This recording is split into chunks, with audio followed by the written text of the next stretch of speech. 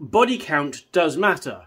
Now, it doesn't matter to everybody, but those who it does matter to, why are they being told it doesn't matter? It's nobody else's business. Before I get into it, I'm going to point out that your preferences are absolutely valid as long as you're not an a-hole about it.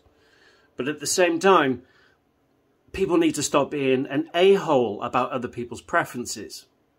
I'm just so conflicted about this whole thing about how body count doesn't matter. Could you please explain that to me? Now, I'm going to put myself in the shoes of the guy asking this question, because to me, body count does matter. I'm not going to explain why. I'm going to allow other people to judge me, because it's none of their business. But if I did explain why body count matters to me, you would understand it's a completely perfectly valid reason. But this lady says body count doesn't matter. He's asked why, and this was her response. You are conflicted with the notion that a woman is an autonomous being with her own mind? Absolutely nothing to do with the question he's asked. But she's tried to guilt him. Now, here's the thing. Women, you can do what you want. You can have as many partners as you want. But you can't expect a man to just be okay with it if they don't want to be. But I'll point this out at the end of this video. But that's not what I said about body count. Why does it not matter? Well, a woman who is her own being with her own mind is having experiences and enjoying that. Why are you conflicted about that? He doesn't seem very conflicted. He's just asking the question, why does body count matter? And she's basically said that women should be able to do what they want and you should accept it. Women can do whatever they want, as can men. But if any man or woman says, you've slept with too many in the past, I don't like it, then that's perfectly valid. You don't get to tell them otherwise. Now let me get to the point that I want to get to. There's a lot of women on social media that, I don't know, feel that they can police men's preferences and their standards.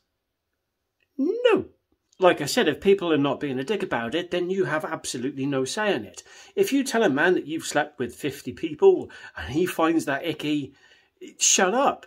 You can't say anything about it. It's not up to you. But I'm seeing this more and more. Men, body count doesn't matter, and if it matters to you, then you're a problem. What?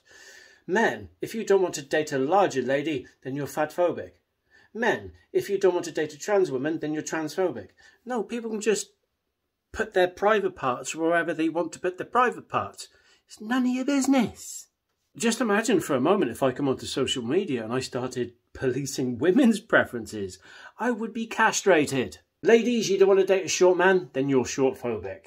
You don't want to date a guy with a small wiener? Then you're something or other. But you're the problem, either way. You don't want to date a broke guy? That means you're a money grabber. I know I've got several STIs, but you shouldn't judge me for it. Stop guilting people out of their preferences. There's billions of people on this planet. Why are you getting an issue with people that won't date you because of you don't suit their preferences? It's really weird. It's really weird. And it's just like, it's so against men. Men, you should be having these standards because I'm a woman and I tell you to. It's just daft.